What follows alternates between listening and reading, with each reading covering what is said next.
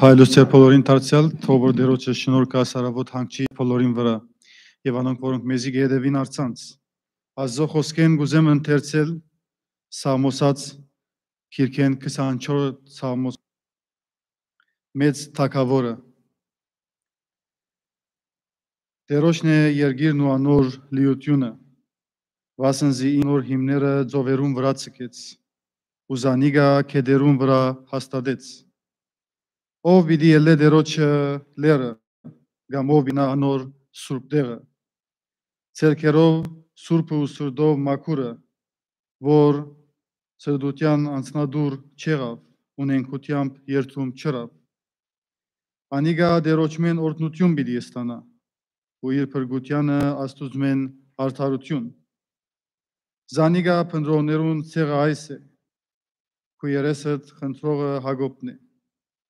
Ով թրներ, գլուխնիդ վեր վերցուցեք, ու վերցվեցեք ով հավիտենական թրներ, որբեսի փարած թագավորը մտնե։ Ով է այս փարած թագավորը, կարող ու զոր դերը, պատերազմի մեջ հզոր դերը։ Ով թրներ, գլուխնիդ վեր վերցուցեք, ու վերցվեցեք ով հավիտենական թրներ, որբեսի փարած թագավորը մտնե։ Ով է այս փարած թագավորը, զորքերուն դերը, ինքն է փարած թագավորը։ Ամեն։ Եկեք շարունակենք ոտնգայս երկելով 9-րդ երգը միասնապար բաշտեցեք ըստեր։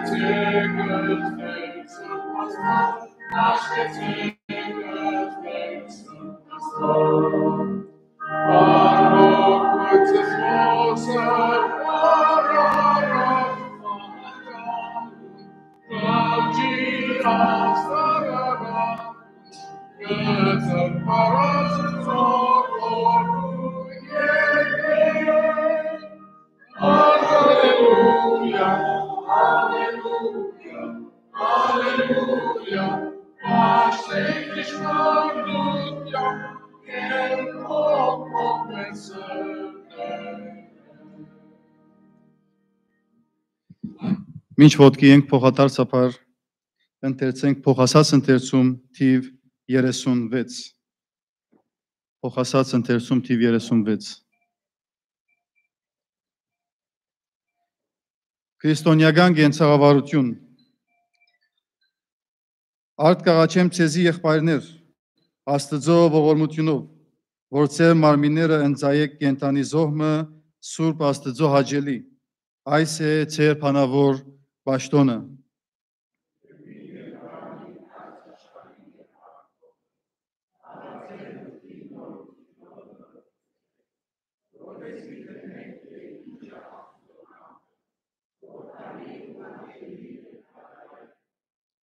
Սերը առանց գեղձավորության լա,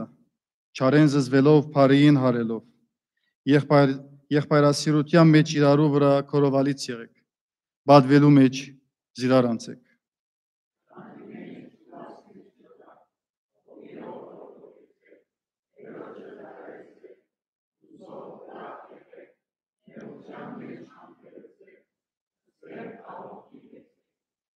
Սուրբերուն պետքերուն հաղորդ եղեք, հյուրասիրության ետևե եղեք։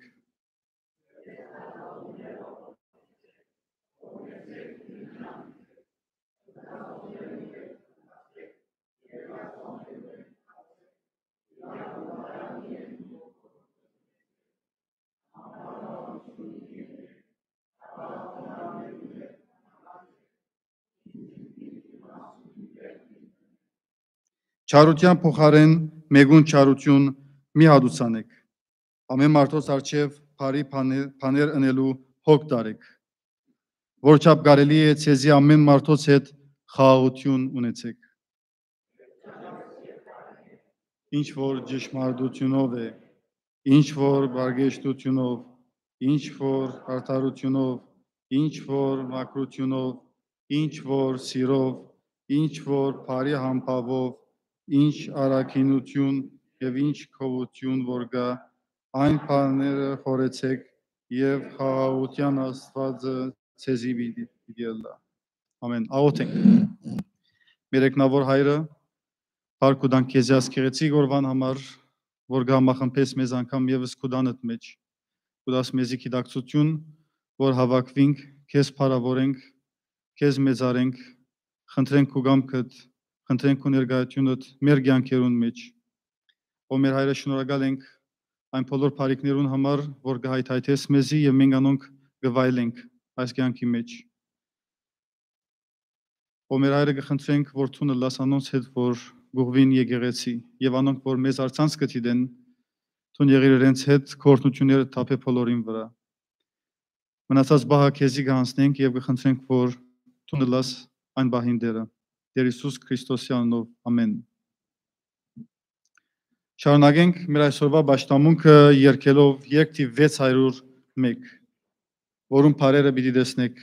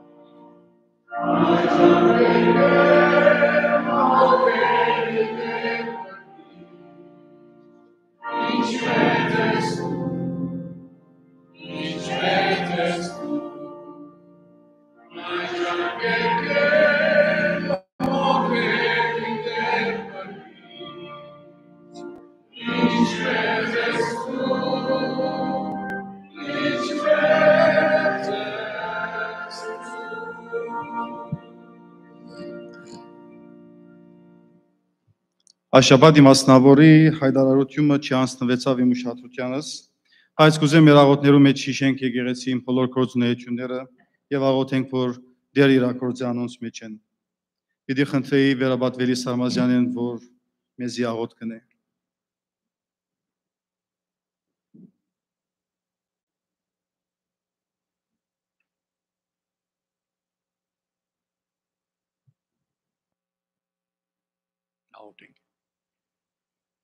Ամենակարող Աստված, ստեղծիչ երկնի եւ երկրի եւ մեր սիրելի երտավոր Հայրը, սրտան շնորհակալություն գայտնենք քեզի, որ շաբաթ եւս զբաղեցիր մեզ, խնայեցիր ամենեցակ փորձանքներեն, արգազներեն, նեղություններեն, օժտեցիր բազմաթիվ բարիքներով, դուք մեզ կորդ առողջություն, շնորհակալ ենք այդ բոլորին համար ով Աստված, բայց ներեմեզ եթե մորցանք ես, դե տուն ես մեր կյանքին դերը, մեր բոլոր բարիքներուն աղբյուրը, եւ օգտես որ միշտ քիշեր ցերեկ մենք միշտ շնորհակալությամբ լեցուն սրտերով քեզ փառավորենք։ Անշուշտ որպես մարդ արարած, որպես ատամորտի, գամա սխալներ, հանցանքներ, մեղքեր գործեցինք, դեր օգնե մեզի, որպես ընդունենք խոնարհաբար մեր դգարությունը, մեր մեղքերը խոստովանին քեզի, ամեն բան առաջ, որպես գարենան քեզ հետ հաղորդակցիլ եւ քեզի լսել։ Անոնք որոնք գրցանկալ շնորհակալ ենք ով Աստված, իսկ անոնք որոնք ագամա չգրցան լալ, հոս ուր որեն հոնիրեց հետ եղիր, իսկ անոնք որոնք գրնային կալ բայց չեկան ով Աստված իրենք արթնցուր, օգներենց որպես գիտնան թե առանց եկեղեցի անոնք չեն գրնար ճշմարիտ հավատացյալներ լալ։ Գաղութենք նաև մենք ով Աստված հատկապես այն բոլոր երկիրներուն համար ու տեսակ դժվարություններ եւ նեղություններ կան։ Դակավին Ուկրաինայի մեջ կշարունակվի ով Աստված այդ ցավալի բանը միլիոնավորներ լքեցին իրենց դունը օգներենց որբեսի չվախտան գիտնալով թե տուն ամենակարող դրաշակորդ Աստվածես քեզով ամեն բան կարելի է։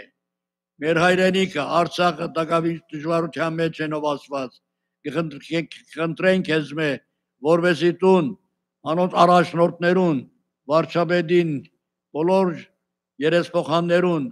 քու իմաստությունը դաս քու խոսքովդ կառավարեն երկիրը սուրբ հոգիովդ կառավարեն սիրով կառավարեն որ միմիայն քու սերտ է որ գոգնեմ գարենանք մարդիկ իրար հետ եղբայրապար եւ սիրով ու խաղաղ ապրիլ։ Մենք շնորհակալ ենք հատկապես այս երկրին համար, Կանադային համար, Տորոնտոյի համար ու դեսակ դյուրություններ կան, հաղորդակցության միջոցներ կան։ Շնորհակալ ենք ամեն հաստատություններուն համար, դբրոց, եկեղեցի, ձերանոց, անգելանոց, խորհրդարան, մանավանդ գաղութենք ով Աստված, որպեսզի այս ընտրությունները Օնտարիոյի մեջ հուգամքի համաձայն ընթանան եւ տուն որոշես, թե որոնք պետք է լան եւ կառավարեն երկիրը եւ օգտես իրենց որ գիտնան թե միայն խոսքով Սուրբ Հոգով կարելի է շտակ երկիրը կառավարել։ Այս պաշտամունքին համար շնորհակալ ենք ով Աստված եւ կխնդրենք որ գուզավակները որոնք որ գարաժնորդ է որ պատկան բիդարայեղբայրը կուգամքի համաձայն Սուրբ Հոգի զորությունով եւ ինչպես որ տուն գուզես այնպես խոսքդ կարոզվի եւ մենք բանանք մեր սրտերը լսենք խոսքդ եւ օգնես մեզի որպեսզի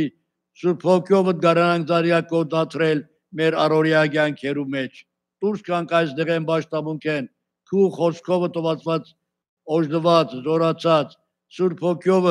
մաքրված սրբված եւ երթանք մեր դուները մեր դերերը մեր գործերը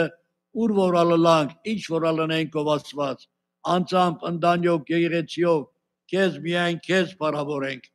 այս բոլոր խնդրենք մեր Տեր Հիսուս Քրիստոսի անունով շնորհե մեզի ամեն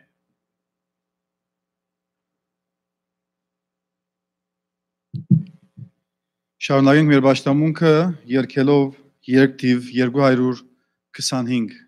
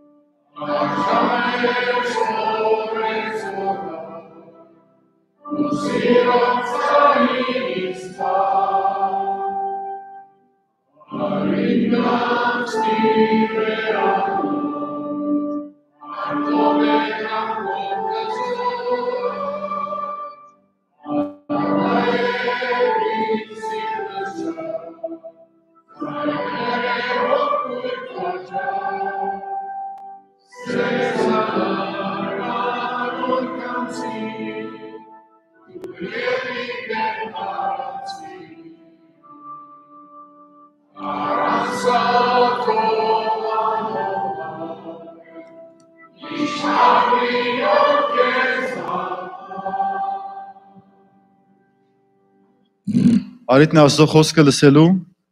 պիտի փոխանակե մեզ Աստծո խոսքը այսօր Արա Դեր Հարությունյան նյութ ունենալով մարդուն համար անգարելին Աստծո արչև գարելի գթարնա Արնված առաջին Հովաննու 4-րդ գլխու առաջին համարենը սկսյալ միջև 20-րդ համար Հանանք մեր սրտերը եւ մտքերը որ մեր այդ զոհրաբը գաճ դեղությունը պիտի դա անգլերենով նույն պատկամին մասին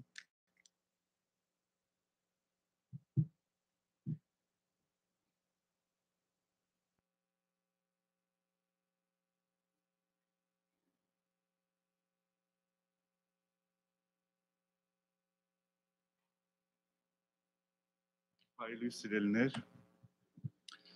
առաջին Հովանու, եթե ունենք, կխնդրեմ, որ միասին ընթերցենք,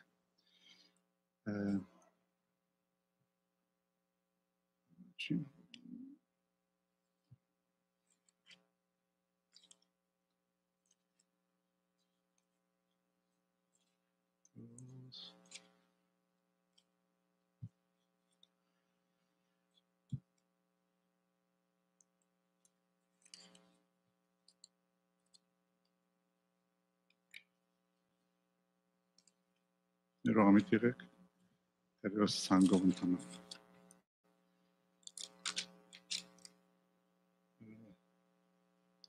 Երկրորդ 317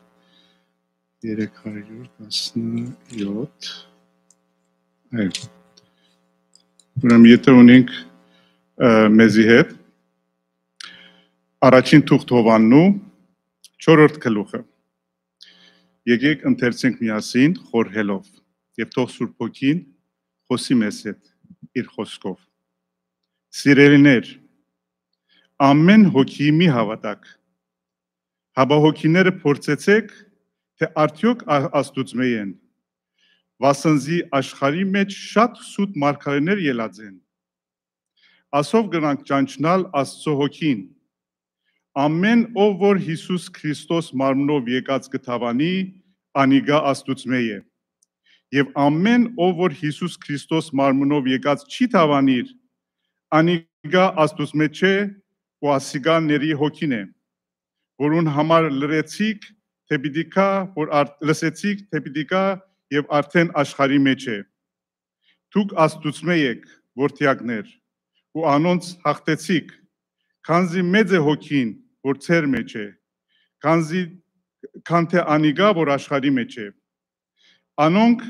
աշխարհեն են, անոր համար աշխարհի վրայով կխոսին եւ աշխարհին մտիկ կնե անոնց, եւ աշխարհ մտիկ կնե անոնց։ Մենք աստուծմե ենք, անոր Աստված կճանչնա, մեզի մտիկ կնե։ Անոր աստուծմեծ չէ, մեզի մտիկ չներ։ Ասով կճանչնակ ճշմարտության հոգին եւ խաբեության հոգին։ Սիրելիներ, մեկս մեկ սիրենք, վասնզի սերը աստուծմե է։ Ամեն ով որ գսիրե աստուծմե ծնած է։ Եվ կճանչնա Աստված, այն որ չի սիրեր, Աստված չի ճանչնար, վասնզի Աստված սեր է, այս բանին մեջ Աստծո սերը մեր վրա հայտնի եղավ, որ Աստված իր միածին որդին աշխարհ ղրգեց, որպեսզի անոր միջոցով ապրենք, այս բանին մեջ է սերը, որ ոչ թե մենք սիրեցինք Աստված, հապա որ անիգա մեզ սիրեց, ու իր որդին ղրգեց մեր մեղքերուն քավության համար։ Սիրելիներ, եթե Աստված մեզ այսպես սիրեց, ուրեմն մենք ալ բարդավոր ենք մեկս մեկը սիրել։ Մեկը երբեք Աստված տեսած չէ։ Եթե մեկս մեկը սիրենք, Աստված մեր մեջ պիտի բնակի եւ անոր սերը գադարյալ պիտի լա։ Ասով գիտենք, թե մենք անոր մեջ կբնակենք, որ անիգա մեր մեջ ու անիգա մեր մեջ, որ իր հոգին մեզի տվավ։ Մենք տեսանք ու կվգայենք, թե հայրը իր որդին ղրգեց աշխարհի փրկիչը ըլլալու։ Ով որ գթավանի, թե Հիսուս Աստված որդի է, Աստված անոր մեջ կբնակի, անալ Աստծո մեջ։ Մենք ճանչցանք ու հավատացինք, թե Աստված մեզ կսիրե։ Աստված սեր է, ան որ սիրո մեջ կբնակի, Աստծո մեջ կբնակի, ու Աստված անոր մեջ։ Աստծո սերը մեր վրա գադարյալ կլա, որպեսզի համարձակություն ունենանք Դադաստանին օրը, վասնզի ինչպես է ինք, նույնպես ալ մենք ենք այս աշխարհի մեջ։ Սիրո մեջ վախ չկա, հապա գադարյալ սերը վախը մեկտի կվանե, վասնզի վախը տանջանքի ենթակա է։ Ուստի ան որ գվախնա սիրո մեջ գադարյալ չէ։ Մենք զանիգա կսիրենք, վասնզի ան առաջ մեզի սիրեց։ Եթե մեկը գսե, թե ես Աստված կսիրեմ ու իր եղբայրը ադե, անիգա սդախոս է, քանզի ան, որ իր եղբայրը չի սիրեր, որ կտեսնե Աստված, որ չի տեսնե, ինչպես ներողություն, նորեն պիտի գարտամ, որտեղ շատ կարևոր է ասի, եթե մեկը գսե, թե ես Աստված կսիրեմ, ու իր եղբայրը ադե, անիգա սդախոս է, քանզի ան, որ եղբայրը չի սիրեր, որ կտեսնե Աստված, որ չի տեսներ, ինչպես կրնա սիրել։ Աստված այս պատվերը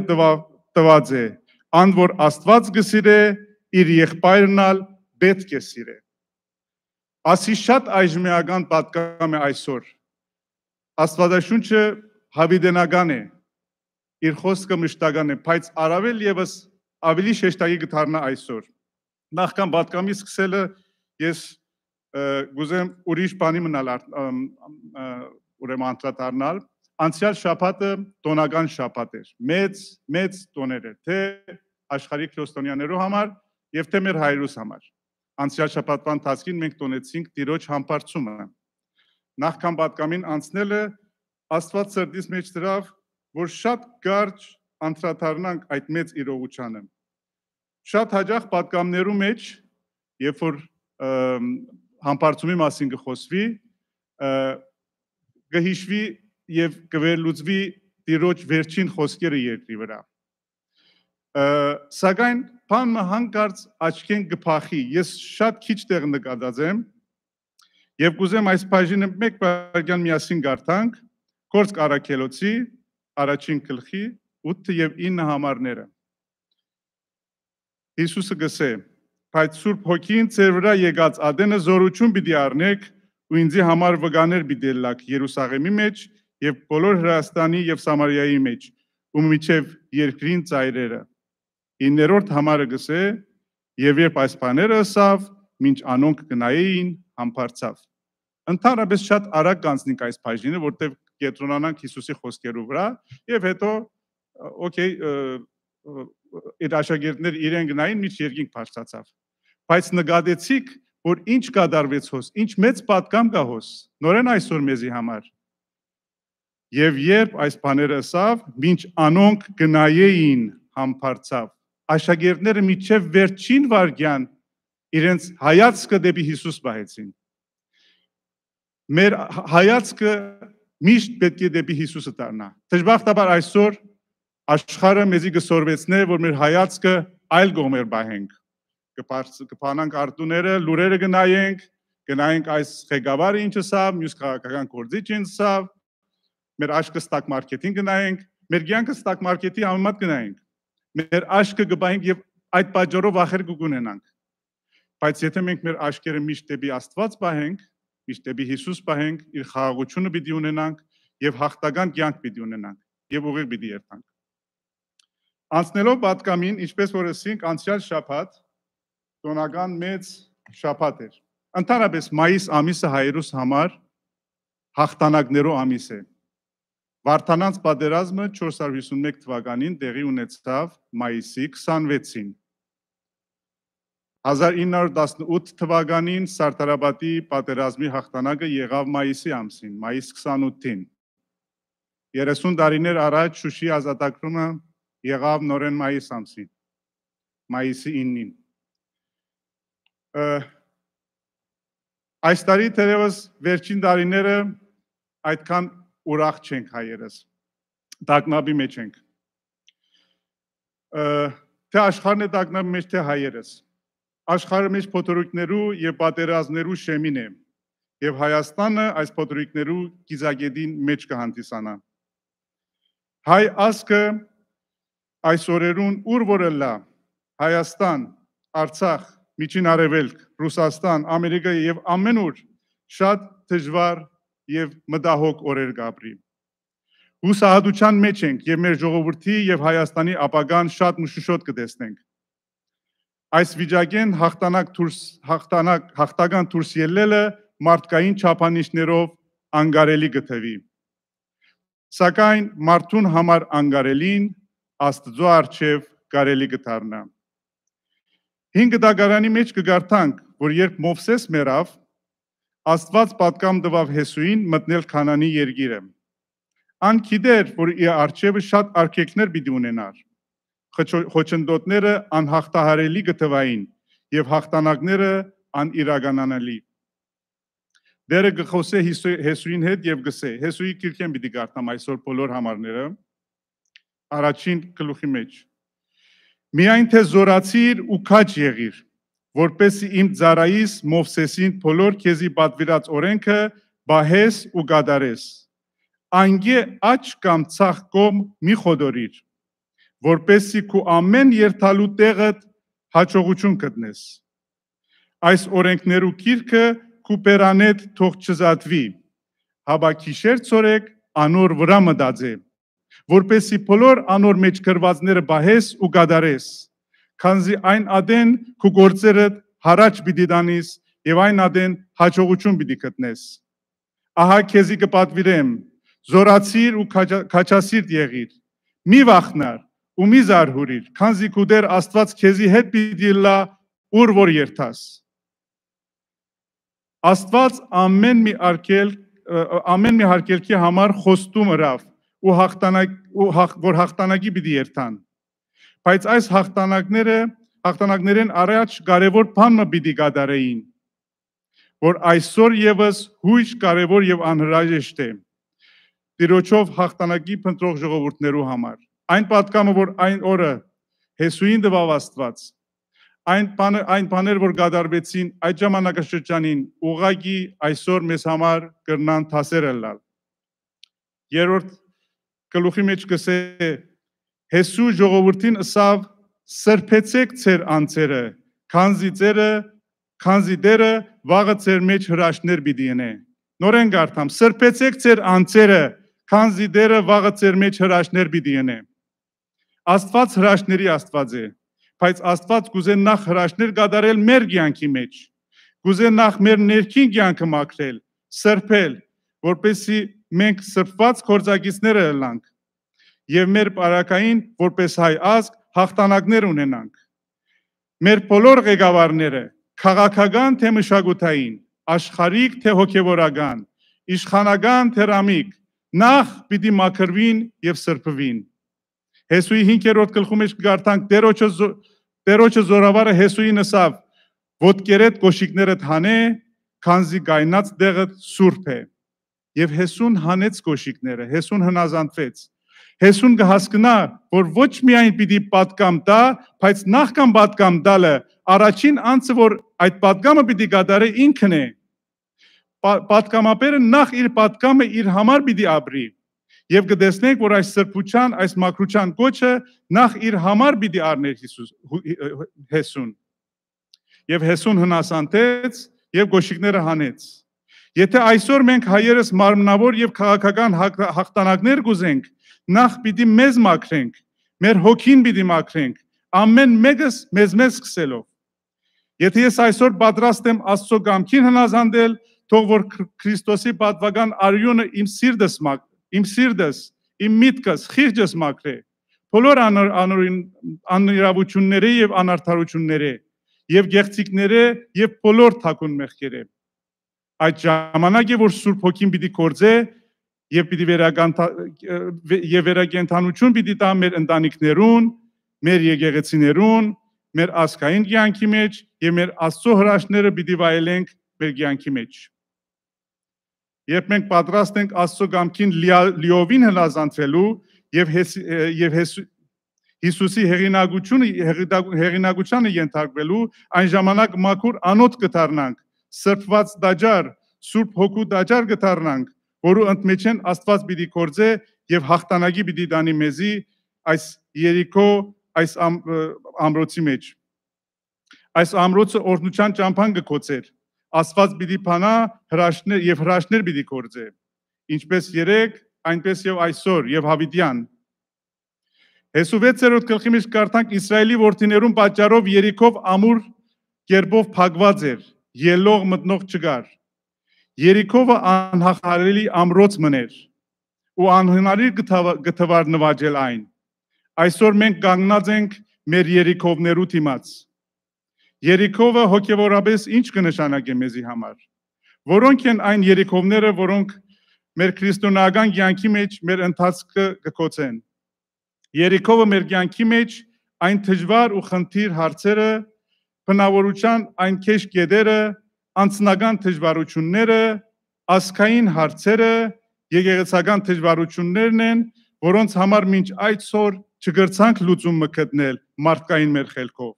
Չգրցանք ամիսներով, դարիներով հաղթանակի ճամփա գտնել։ Երեքովը սատանայի ամրոց մնե եւ սատանան կուզե կոչել, կուզե խեղդել մեր ընթացքը։ Սատանան կուզե մեր բոլոր կարողությունները ճնշել, որպեսզի մենք միշտ ստրուկ մնանք, մենք միշտ ճզմված մնանք, միշտ թշբախտ մնանք, ցեղասպանվողի հոգեվիճակի մեջ մնանք, պարտվողի հոգեվիճակի մեջ մնանք։ Ասիգա է սատանայի նպատակը։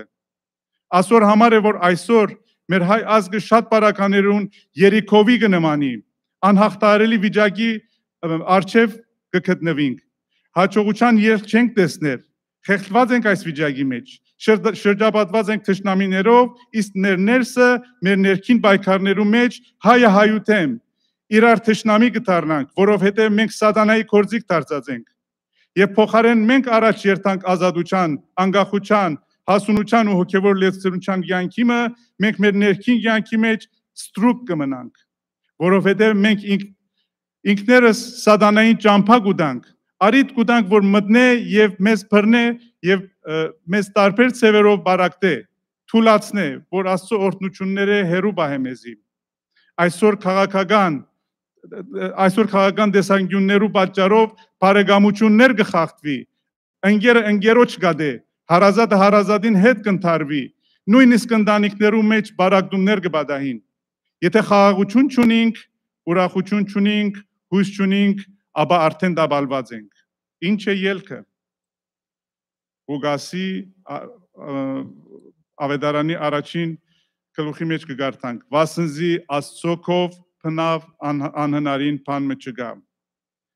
Աստված Հեսուին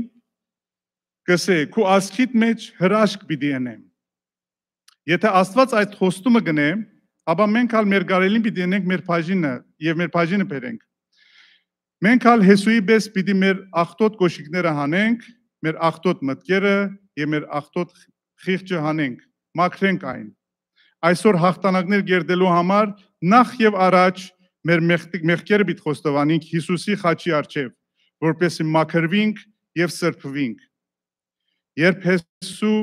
իր խոստովանությունը գնե ու կմաքրվի, ապա կխոնարհվի Աստծո առջև, կհնազանդե Աստծո կամքին եւ գցկե, որ Աստված մաքրե իր աղտոտ կյանքը։ Իր այս վերապերմունքին առաջին բդուղը Հեսուն անմիջապես կստանա։ 6-րդ գլխի մեջ կտեսնենք ինչ կկատարվի։ Դերը Հեսուին ասավ. «Դես, Երիքովն ու անոր թագավորը եւ զորավոր կտրիչները քու ձեռքը կտվի»։ Դերը գսե դես, արդյոք մենք պատրաստ ենք հավատքով տեսնելու մեր աղոթներու պատասխանը։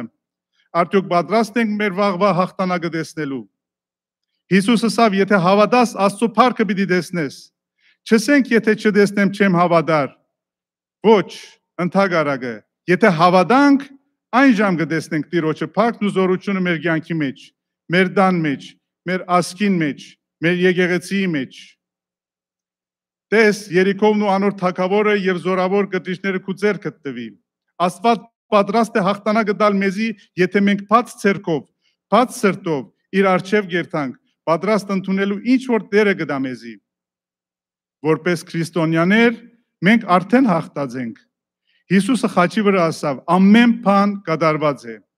Տեր Հիսուս օծի գլուխը ճախճախեց խաչի վրա։ Սատանան այլևս բարդված է։ Սատանան մեր մեջ կգործի միայն այն ժամանակ, եթե մենք իրեն արիտ կուտանք, ու մենք շատ հաճախ մեր մարդկային բնությունը ելնելով արիտ կուտանք, որ սատանան մեր մեջ գործե։ Սատանային ամենազորավոր զենքերեն մեկը բարակդումն է։ Եվ այսօր մենք արիտ կուտանք սատանան իր այդ մահապեր զենքը օգտագործե մեր վրա, մեր ընկերության մեջ, մեր ազգին մեջ։ Նորեն վերադառնալով Հեսուին, Ռախաբը Հեսուի Երիքով ուղարկած լրտեսներուն ասավ, երկրորդ գլխի մեջ կկարդանք, ես գիտեմ Տերը այս երկիրը ցեզի տվավ, ու ձեր վախը մեր վրա ինգավ, եւ ձեր պատճառով այս երկրին բնակիչները հալեցան։ Մենք չէ որ պիտի վախնանք աշխարհեն, այլ աշխարհը պիտի վախնա մեզ մե։ աշխարհի իրադարձությունները չէ որ մեզ վրա պիտի աստե, այլ մենք ենք որ պիտի աստենք իրադարձություններու վրա, որպես քրիստոնյաներ, որպես հաղթանակած Աստծո որդիներ։ Մենք քաչ պիտի լանք, համարցակ պիտի լանք թեմ գագնելու սատանայի հարցակումներուն։ Սատանան ինք պիտի փախչի մեզ մե, եւ ցկե որ այս օրնյալ կանանու երգիրը մեր ներքին հոգեվոր կյանքը, մեր հոգեվոր ծառայությունները Աստծո լեցուն բդուղներով լեցվին։ Ահա Աստծո խոստումը, որ Աստված կշնորհե։ Հիսուսը ասավ. Ես ցեզի հետ եմ մինչև աշխարհի վերջը։ Աստված ինք մեզ գզորացնե, երբ իրեն կհնազանդենք։ Աստված կուզե, որ մենք պատասխանատու եւ հասուն քրիստոնյաներ լանք։ Քաչ, հավատարիմ, համարձակ եւ հնասանդ գործակիցներ լանք Տիրոջ համար։ Եփեսացիների 6-րդ գլխի մեջ կգարտանք. Վասնզի մեր պատերազմը արյունի եւ մարմնի հետ չէ, հապա իշխանություններու ու պետություններու հետ եւ այս խավար աշխարհին իշխաններու հետ, երկնավորներուն մեջ եղող չար ոգիներու հետ։ Պետք չէ որ հայը հայութեն պայքարի։ Մեր պայքարը նախ հոգևոր է, որովհետև ամեն մի հարցակողի ետին սատանայի թիվային ուժերը կան, որ գուզեն մեզ բաժնել, իրար մե բաժնել, աստուծմե բաժնել, որ մենք իրարու թեմ թշնամի դառնանք, բայց ոչ, մեր թշնամին հայը չէ, մեր թշնամին սատանան է։ Եվ չցկենք, որ սատանան մեր մեջ կա, որպեսզի մենք գործիքներ չդառնանք իր ձեռքերու մեջ։ Սատանան կուզե մեզ բաժնել, կուզե մեզ հուսահատեցնել, կուզե մեզ մաշեցնել, որպեսզի մեր հոգիները գործընծնենք հավիտենականության համար։ Ձեր վրա հագեք Աստծո սպառազինությունը, որպեսզի կարող ըլլաք սատանային հնարքներուն դեմ տնել։ Այսօր մենք բոլորս անհատապես եւ ասկովի ապաշխարելու գարիք ունենք։ Երկրորդ մնացորդացի մեջ Աստված կսե. Եվ իմ ժողովուրդը, որի վրա կոչված է իմ անունը, խոնարհվի եւ աղոտ կնեն ու իմ երեսը խնդրեն եւ իրենց չար ճանապարհներից ետ դառնան, այն ժամանակ ես կլսեմ երկնքից եւ կներեմ նրանց մեղքը եւ կբժշկեմ անոնց երգիրը։ Արդ իմ աչքերը բաց եւ իմ ականջները մտիկ անող պիտի լինեն այս տեղի աղոթքին։ Աստված անսահման սիրով կսիրե մեզի։ Տերը հաղթություն խոստանա իրեն հավատացողներուն։ Սակայն դարձյալ հիշենք, որ այդ խոստումը հնարավոր կդառնա, եթե մենք խոնար հոգով կհնազանդենք իր կամքին։ Ինչպես կարդացինք առաջին Հովաննու մեջ բոլորս միասին, դուք Աստուծմե եք որդյակներ ու անոնց հաղթեցիք, քանզի մեծ է հոգին, որ ձեր մեջ է, քան թե անիգա, որ աշխարհի մեջ է։ Անոնք աշխարհեն են, անոր համար աշխարհի վրայով կխոսին եւ աշխարհը մտիկ կնա անոնց։ Մենք Աստուծմե ենք, ան որ Աստված կջանչնա, մեզի մտիկ կնե, ան որ Աստուծմե չէ, մեզի մտիկ չներ։ Սիրելիներ, եթե Աստված մեզ այսպես սիրեց, ուրեմն մենք ալ պատրաստ ենք մեկը սիրել։ Մենք ալ պարտավոր ենք մեկը սիրել։ Մեկը երբեք Աստված դեսած չէ, եթե մեկը սիրենք, Աստված մեր մեջ պիտի բնագի ու անոր սերը գադարյալ պիտի լա։ Եթե մեկը գսե, թե ես Աստված կսիրեմ ու իր եղբայրը ադե, անիգա սդախոս է, քանզի ան որ եղբայրը չի սիրեր, որ կտեսնե, Աստված ոչի տեսներ, ինչպես կրնա սիրեր։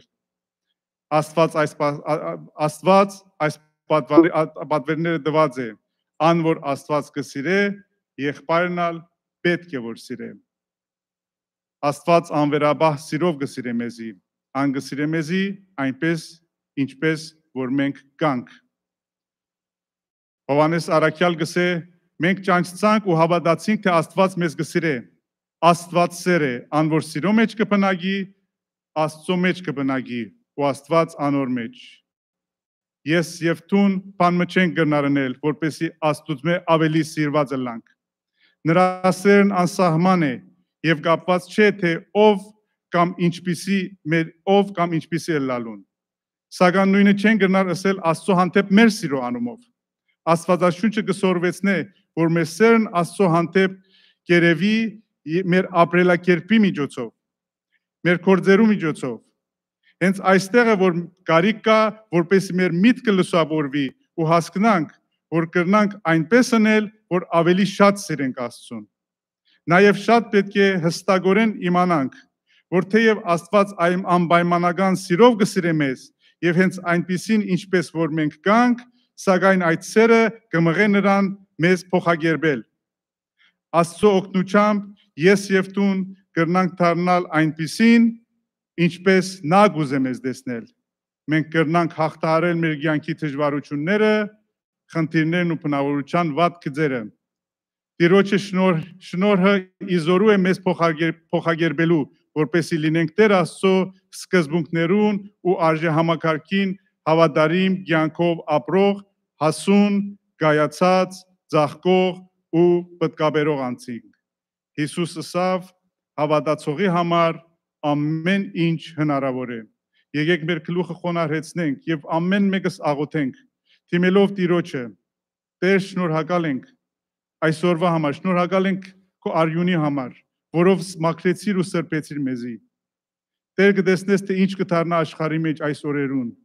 Կտեսնես, որ ինչ անիել վիճակի մեջ կանգնած ենք, Տեր։ Քաղաքական մարդկային մտքով ելքեր չենք գտներ, բայց գիտենք, որ ամեն ինչ հնարավոր է քեզմով։ Դու խոստացած ես հաղթանակ, սակայն պայմանը մեզ մաքրվել եւ քեզի հնազանդվելն է։ Ամենամեծ պատվիրանդ մեկս մյուսին սիրելն էր, Տեր։ Մեզի զորացուր, որ կարողանանք ոչ թե իրարու ադել, այլ իրար սիրել։ Անկախ մեկս մյուսի քաղաքական տեսանկյուններ է, անկախ կուսակցական պատկանելություն է, անկախ ամեն ինչ է, մեկս մյուսին սիրենք որպես հայ, որպես եղբայր եւ կհավատանք, որ քո խոստումը պիտի կատարվի, կտեսնենք այդ խոստումի հաղթանակը, կտեսնենք այդ խոստումի կատարումը եւ մենք ուժ տուր մեզ Տեր, որ կարողանանք միանալ, կարողանանք միասնական լալ, սիրել միմյանց եւ կատարել այն, ինչ որ քու փափագդ է ու քու կամքդ է։ Փառքը քեզ լինի Հայր, Որդի եւ Սուրբ Աստված։ Ամեն։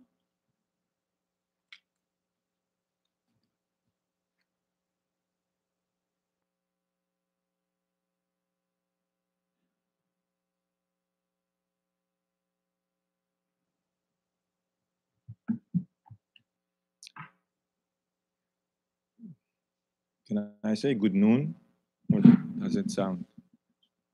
Okay. There is good morning, there is good afternoon, there isn't good noon. Parigesor, Parilus, Parigesor Everch. It's 5 to 12, so I would say good noon. Ara, thank you for the encouraging, wonderful, loving each other message as Jesus loved us. I will try to summarize in 5 to 10 minutes what I heard and what God spoke to me through that message. However, 2 minutes of that would be the reading of 1 John, the letter of 1 John chapter 4. I will read that. As I said, I would like to put our time on reading God's word rather than spend more time as me saying what I have to say. So let's first read together. This is from the Bible which are in the church. This is New Living Translation, so it is a more elaborative translation. Dear friends, do not believe everyone who claims to speak by the Spirit. You must test them to see if the Spirit they have comes from God. For there are many false prophets in the world. This is how we know if they have the Spirit of God. If a person claiming to be prophet acknowledges that Jesus Christ came in a real body, that person has the Spirit of God. But if someone claims to be a prophet and does not acknowledge the truth about Jesus, that person is not from God. Such a person has the spirit of the Antichrist, which you heard is coming into the world and indeed is already here. But you belong to God, my dear children. You have already won a victory over those people. because the Spirit who lives in you is greater than the Spirit who lives in the world. Those people belong to this world, so they speak from the world's viewpoint, and the world listens to them. But we belong to God, and those who know God listen to us. If they do not belong to God, they do not listen to us. That is how we know if someone has the spirit of truth or the spirit of deception. Dear friends, let us continue to love one another, for love comes from God. Anyone who loves is a child of God and knows God, but anyone who does not love does not know God, for God is love. God showed how much He loved us by sending His one and only Son into the world so that we might have eternal life through Him. This is real love. Not that we loved God, but that He loved us and sent His Son as a sacrifice to take away our sins. Dear friends, since God loved us that much, we surely ought to love one another. No one has ever seen God. But if we love each other, God lives in us, and His love is brought to full expression in us. And God has given us His Spirit as proof that we live in Him and He in us. Furthermore, we have seen with our own eyes and now testify that the Father sent His Son to be the Savior of the world. All who declare that Jesus is the Son of God have God living in them, and they live in God. We know how much God loves us, and we have put our trust in love. God is love, and all who live in love live in God, and God lives in them. And as we live in God, our love grows more perfect. So we will not be afraid on the day of judgment, but we can face Him with confidence because we live like Jesus here in this world. Such love has no fear, because perfect love expels all fear. If we are afraid, it is for fear of punishment. And this shows that we have not fully experienced the perfect love. We love each other because He loved us first. If someone says, I love God, but hates a fellow believer, that person is a liar. For if we don't love people we can see, how can we love God whom we can't see? And He has given us this command: those who love God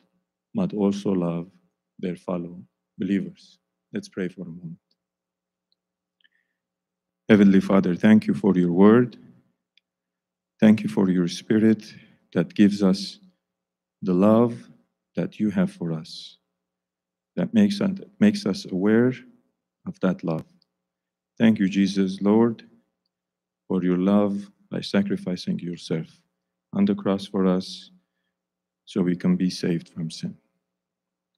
Lord, give me the wisdom and the encouraged words to say what you have put in my heart today. In your name I pray. Amen. Okay. So I think the message in this title is very clear, and it's one message, and it is loving each other. And loving each other because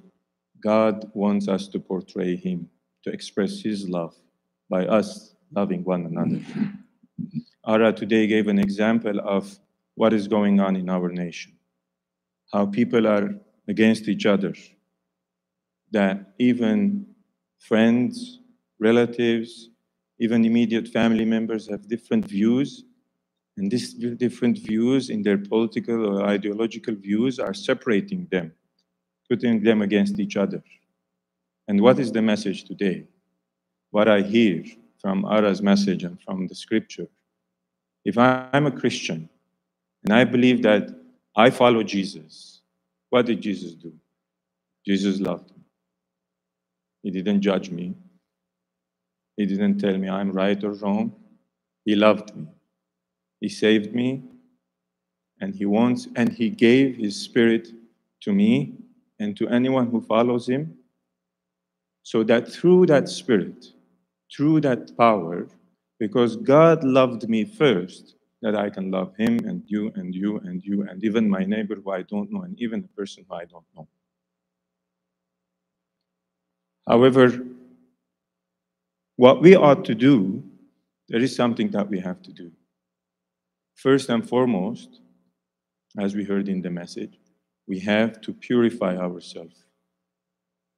What does purify mean? Symbolically, purify meant you wash your hands, you wash your feet before you go into the temple. This is the outer purification, and there is the inward purification when you purify your heart. How do you do that? You do that when you repent, when you confess your sins, when you know that you should love someone but you can't, and you ask God to intervene, give you His power, Jesus' power, Jesus' attitude, Jesus' likeness, so you can go forward and love someone else. So you got to purify yourself first. You got to repent of your sins, and you're going to turn to God. You have to turn to God, not to the world, not to the media, not to the news. First and foremost, my source of truth is God Himself, is Jesus Himself. It's His word, His life. And then once I am filled with that,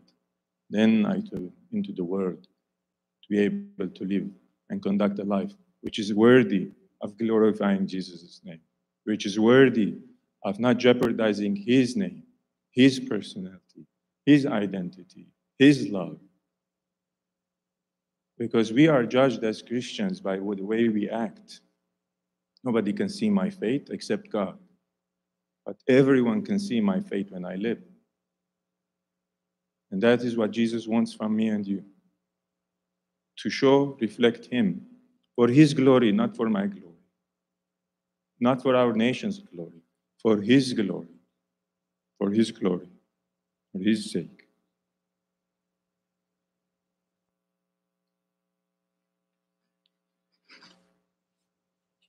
I'm going to focus in 2 more minutes, and that's what I understood from the message, and that's what I will convey. In order to be able, so the command to us is love one another. I have preached on these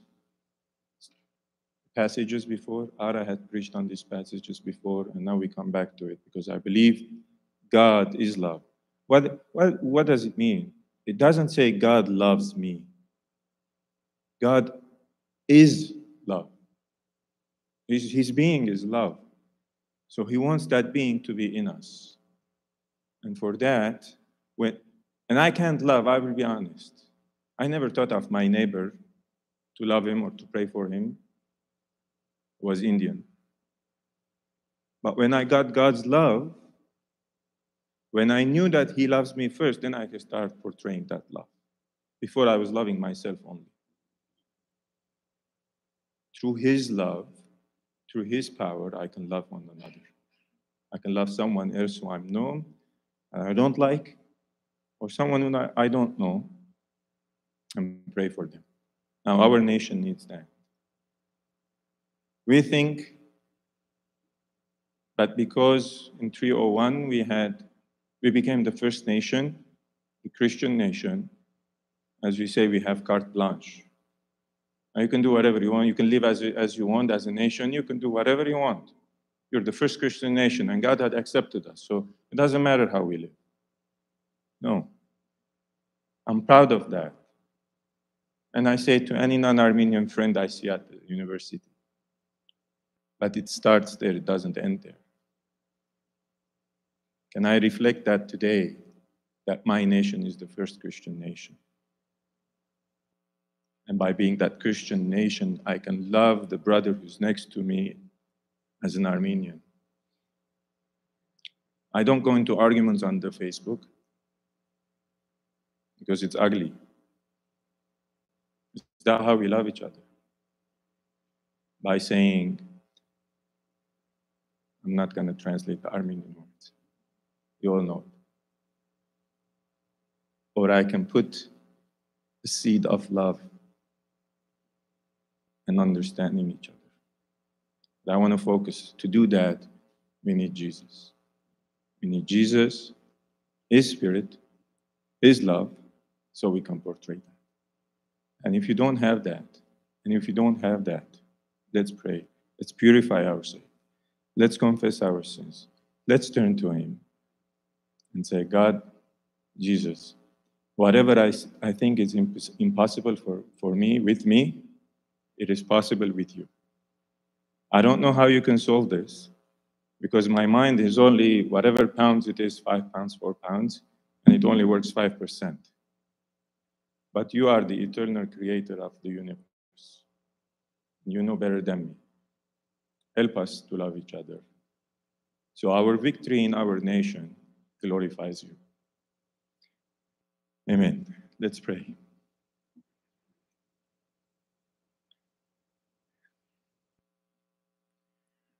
Holy Father,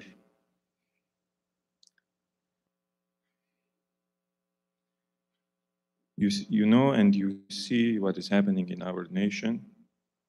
in our country, among Christians, your children. We beseech you, we plead to you, in your kindness and mercy and power, to change all that. We think it's impossible to have victory, whatever that victory means in our minds. But I know and I trust your word that says nothing is impossible with God. So we pray to you, Lord. Purify our hearts. Cleanse us from our sins. Turns us to you so we can see the victory through you, and then we glorify you.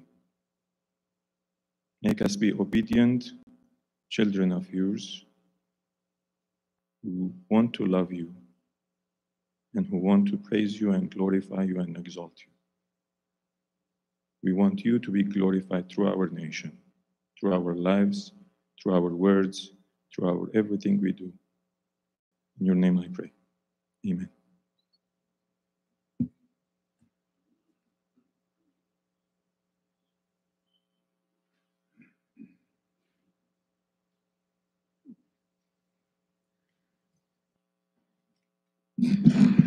Շնորհակալ ենք Արա եւ Զորապ, այսօր ապրել պատկամին համար, որ գիսեցիք մեզ հետ։ Մինչ նվակ մը գնվակվի, դանք մեր սիրո նվերները։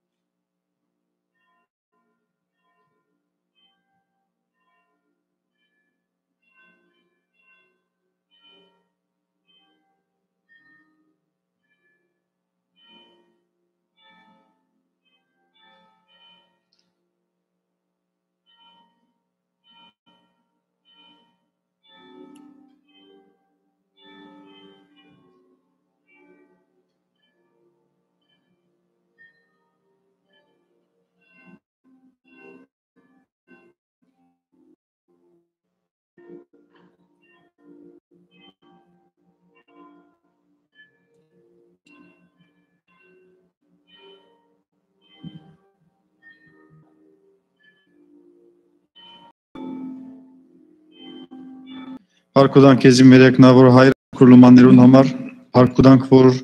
կուդաս մեզի գարողությունը աշխատելու եւ գիտակցությունը, որ յետք ենք քեզի, ինչ որ մեր սրդերեն կփխի։ Կխնդրենք ով մեր հայրը, որ կորզածես աս փոքր լումանները քանվան парքին դարազման համար եւ քու եկեղեցիդ քու խոսքի չինության համար։ Տեր Հիսուսի անունով ամեն։